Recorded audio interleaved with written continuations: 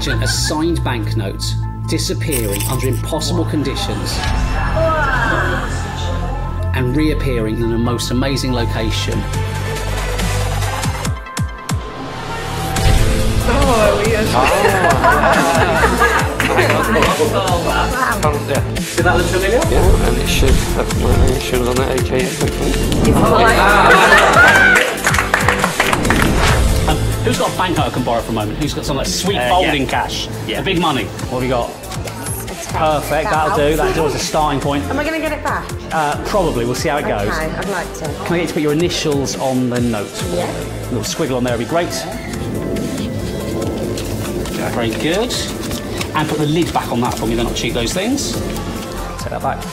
Can you put your hand palm down for me for a moment? Okay. And hold onto my wrist for me nice and tight. Hold on to your wrist. Hold onto my wrist.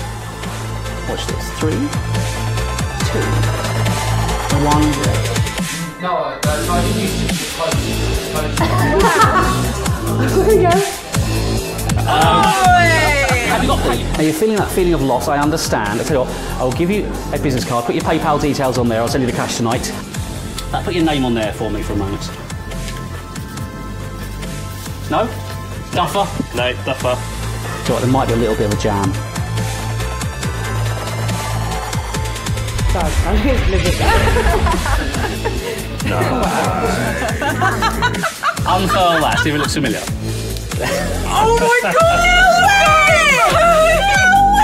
The Gimmick effortlessly vanishes, loads and locks the bill. It does all the work, but you take all the credit. It's a beautiful item to hold, thing looks sexy, just like me.